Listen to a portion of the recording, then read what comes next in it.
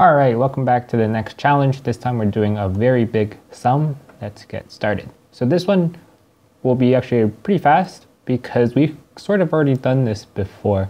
So if you did a simple array sum, you've noticed that it's pretty much the same thing. We read in the first digit, which says how many numbers we're supposed to add up, and then for the next, well, for in this case 5, so the next 5, we sum all of these up and print it out. So the major difference is that the constraints here is that each number can be a lot bigger than before, and it gives you an extra note here about it.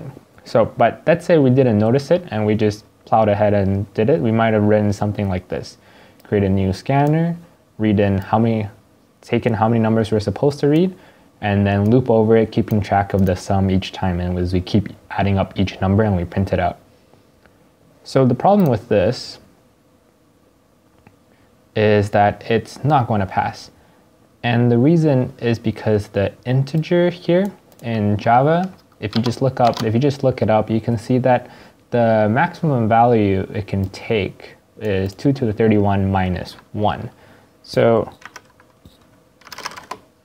if we look at each number here, it can be 10 to the power of 10, which is that big, whereas 2 to the power of 31 is only this big. And you can see that there's no way that we can fit this value in there. So what we have to do instead is to choose another type.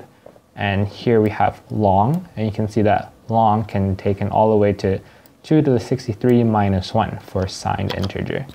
So 2 to the 63 is that big, which is substantially bigger than 10 million, and we should be able to use this instead. So in order to do that, first we have to change our sum. So now our sum can actually add all these numbers up.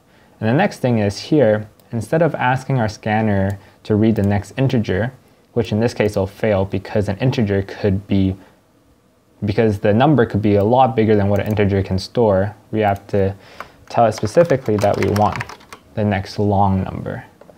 And if we run it now, hooray, we passed.